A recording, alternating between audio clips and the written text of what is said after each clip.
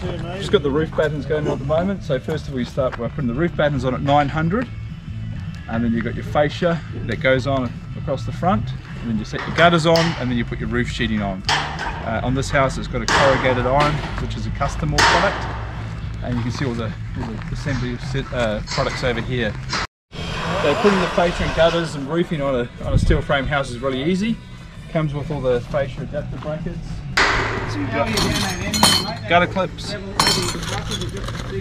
gutter saddles, fascia brackets, and you've got all your screws and fixings here. This is a 150 quad gutter. This is a 150 fascia. All the roof sheetings are under here. So it's a custom ordered roof sheet. It's all cut to the right size, so it makes it a lot easier and quicker to put the roof and fascia and gutters on. So when you put the fascia and gutters on, it's just a matter of setting the right height for the roof sheets to go 50 to 80 mil into the gutter. And you can see the fascia goes on first. There's on this one here we've bent the bracket by 90 degrees, so it just gets fixed onto there. So these are the fascia brackets. So these get stuck on, you can just see on the end here, like that. You can see how that all clips into the actual fascia there. So that slides in, like that. So simple system, just a matter of just running all your fascia brackets on there with the string line, making sure it's all straight, and then just sliding the fascia on, and then the gutters just clip on, and then these hold them in. So that's the one of the gutter clips, and this is the other one here, the saddle.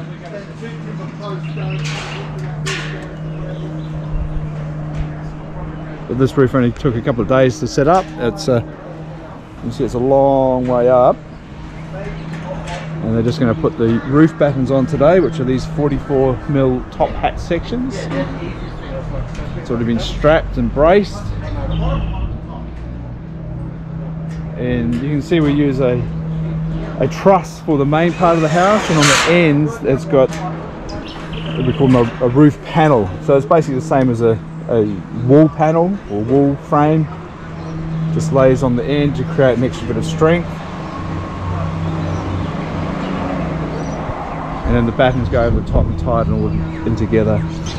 So you can see the roof up here. So basically the fascia goes on, and then you've got a barge capping that comes over the top, and then the barge capping, or the ridge capping as well, is scalloped. So they scribe out the profile of the custom mold. Just makes it more watertight, it fits on a lot neater, but nice and easy to do. And you can see this is 2 days work to get the fascia, gutters and the roof sheeting on, and the anti-comp blanket underneath.